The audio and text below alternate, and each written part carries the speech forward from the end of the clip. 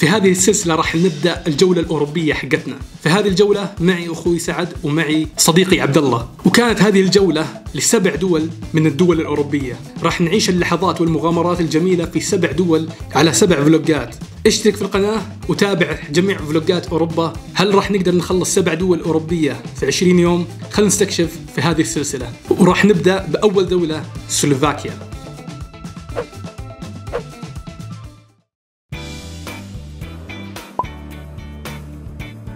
يا اهلا وسهلا ومرحبا فيكم في هذه الجولة من دول اوروبا. حاليا انا في فيينا، وفيينا هذه هي نقطة الانطلاق الى دول اخرى حول النمسا. الخطة لنا نروح دول غريبة ودول بالعادة الناس ما يروحون لها. شوف الجو الحين الصباح قاعد تمطر على مطر خفيف، فلنستعد لننطلق الى اول وجهة الا وهي سلوفاكيا، وبالتحديد العاصمة براتيسلافا.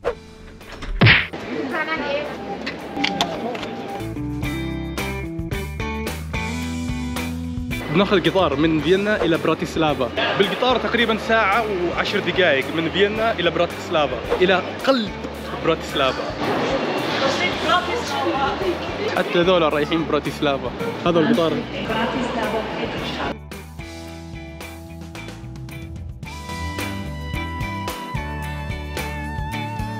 طبعا مشهورين مرة بالأجبان. اهلا بكم في براتيسلافا عاصمة سلوفاكيا. معي في هذه الرحلة اخويا سعد وبس، وعبد الله خويي. نقول هنا الناس مشهورين بالطول. شوف يا اخي طول. اي يقولون الناس طوال هنا. هي شغال هذه. اي شغال. يقولون وحنا يعني شفنا بعد الناس هنا طوال، يعني سواء بنات او اولاد طول، يعني تلقى ناس طوال كثير. يقول لك الطول عز. والله اجواء اليوم ممطرة كذا، مطر خفيف على غيوم، شيء من الاخر.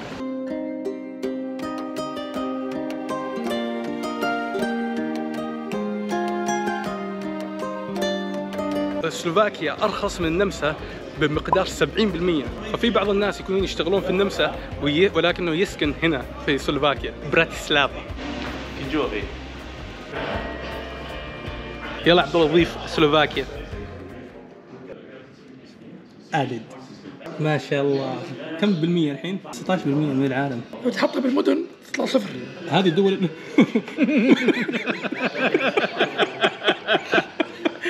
هذه كل الدول البرتقالية اللي راح لها عبد الله اخويا وحبيب قلبي. براتيسلافا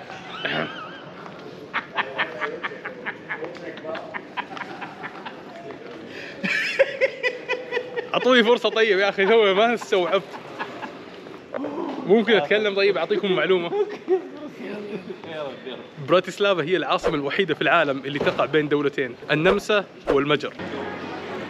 شكله غريب، يحط لك سوب، فهذه تاخذها وتشرب السوب وبعدين تاكل اللي حول هذا.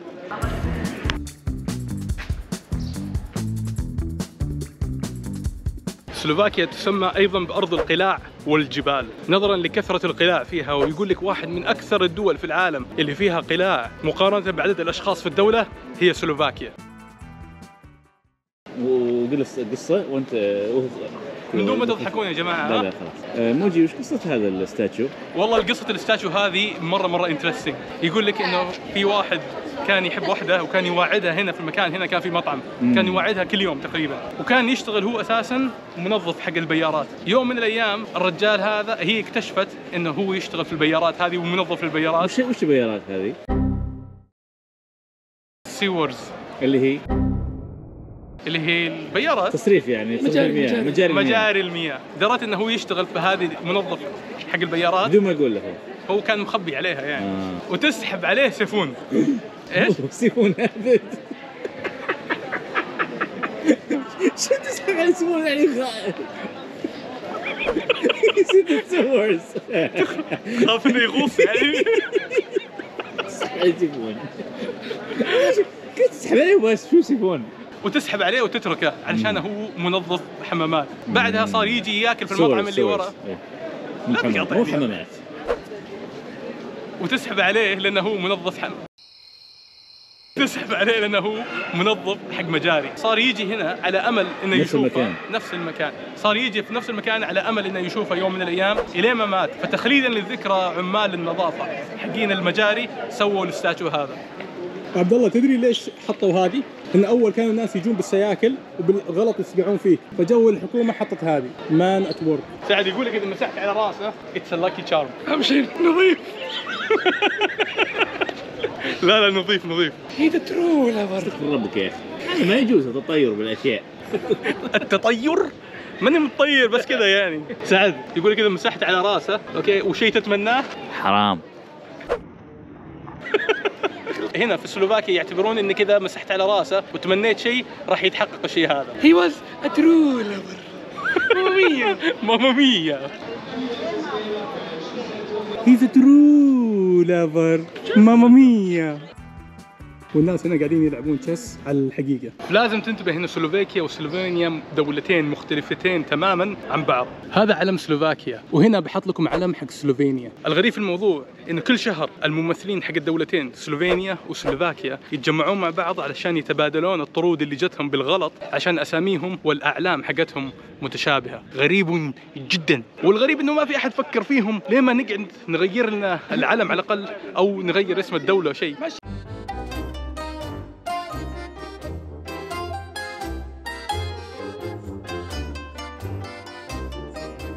سلوفاكيا دولة جديدة نسبيا وتأسست عام 1993. قبل كذا كانت تبع الاتحاد السوفيتي وكان اسمها تشيكوسلوفاكيا، فانفصلت التشيك عن سلوفاكيا وكونت لنا دولة جديدة اسمها سلوفاكيا. طبعا قبلها كانت تابعة لمملكة النمسا وقبلها كانت تابعة للدولة العثمانية أيضا. البلد ما لها عملة رسمية والعملة الرسمية اللي موجودة هنا هي اليورو. تم التخلي عن العملة الرسمية حقتهم اللي اسمها كوريونا في عام 2016 لأنهم لقوا إنه التعامل بالعملة اليورو أفود لهم من نواحي كثيرة، صارت العملة الرسمية هنا فقط يورو. في وجبة هنا تراديشنال وجبة لسلوفاكيا اسمها جولاش، وهو عبارة عن طبق يكون فيه زي الصوص واللحم. الحامل والمحمول هذا هو. وين والملاعب ولا شيء هذا؟ بجيبها صبر يا اخي. صبرون مع قطعتين بطاطس.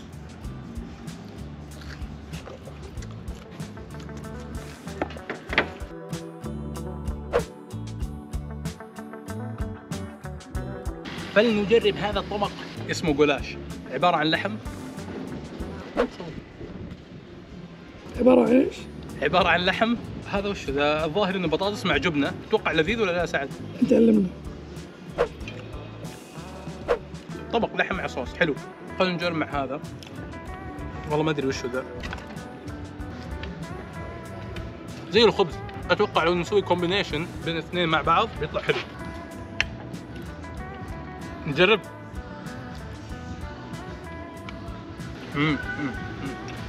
ممتاز. تبي انطباعك وتقييمك؟ انطباعي وتقييمي.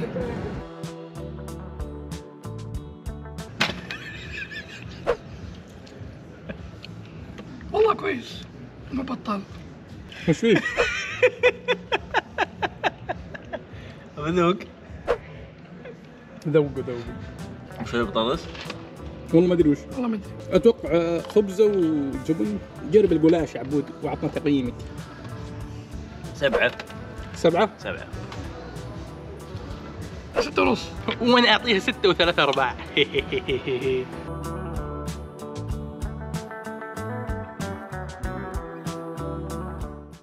التمثال هذا اللي خلفي هو تمثال يرمز تحرير الجيش الأحمر الروسي السوفيتي لسلوفاكيا من النازيين أيام الحرب العالمية الثانية في 4 أبريل 1945، وخلدوا هذا التمثال ذكرى لهذه المعركة العظيمة.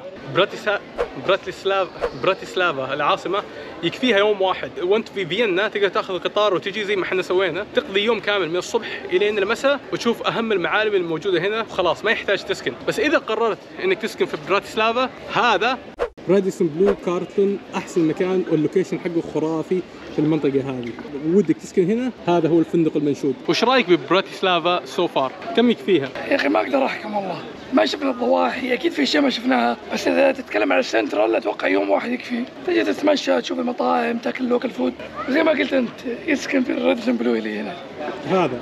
والناس هنا طوال مره. طوال؟ قلناها اوريدي انه طوال. مره ثانيه. والوجهه الجايه الى UFO تاور او برج الطبق الطائر. هذا هو. في مطعم هنا وفي فوق مطل تقدر تطالع فيه على براتيسلافا كامله. هيا بنا. هذا نهر الدانوب، ونهر الدانوب يا جماعه نهر الدانوب يبدأ من الغابة السوداء في ألمانيا ويمتد لمسافة 2800 كيلومتر تقريبا إلى البحر الأسود ويصب في البحر الأسود. خلال الرحلة الطويلة هذه يمر على عدة دول منها النمسا، سلوفاكيا، المجر وألمانيا، وفي الأخير يصب في البحر الأسود. وهذه أقفاص الحب. أي واحد يجي يحط طفل زي كذا الحرف الأول من اسمه والحرف الأول من اسم حبيبته والسنة اللي هو حط فيها، وزي ذول الحبية اللي هنا سي ودي في مارس حطوها في 2022. وهذا يخلد الحب بين شخصين على هذا الجسر عبر ضفاف نهر الدانوب الطويل. المدخل حقه من هنا، تدخل من هنا وتطلع فوق إلى هناك. الطبق الطائر مطعم ومطل تقدر تطل فيه على براتيسلافا كاملة. يقول لك أستريا النمسا من هنا 6 كيلو، هناك النمسا، وهذه كلها براتيسلافا.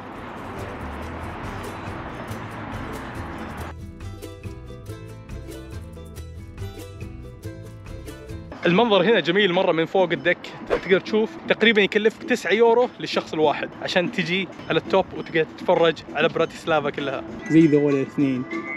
شلون براتيسلافا بالنسبة لك؟ عجبتك؟ استمتعنا والله مع رفقة جميلة زيك حبيبي. وهنا نفس الأقفال اللي كانت موجودة تحت في الجسر. ايش رايك نحط هنا قفل نحط فيه ام واس انا وياك هنا؟ وانت اللي القفل. نشتري من هنا قفل عندهم يبيعون. خليك تضيع فلوسك. عشان ذكرى لحب الأخوين. ها هنا. والمجر هنا. هناك 18 كيلو. والله هو المطعم من هنا عليه منظر. تقعد هنا وتتفرج على نهر الدانوب وبراتيسلافا كلها والقلعة حقتهم المشهورة. يلا مشينا رجعنا لفيينا. فيينا.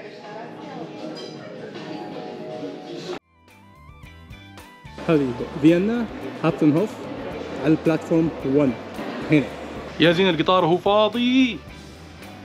وراح ننطلق الى فيينا الان. لما تمشي في براتيسلافا تشوف طابع الاتحاد السوفيتي لا زال موجود في هذه البلدان. اذا تبغى تشوف التاثير السوفيتي عن طريق اكبر كارثه على وجه البشريه تابع هذا الفيديو، فيديو من تشيرنوبل في اوكرانيا تحكي هذه القصه، وان شاء الله يعجبكم. نشوفكم على خير بفيديو جديد في مكان جديد. مع السلامه.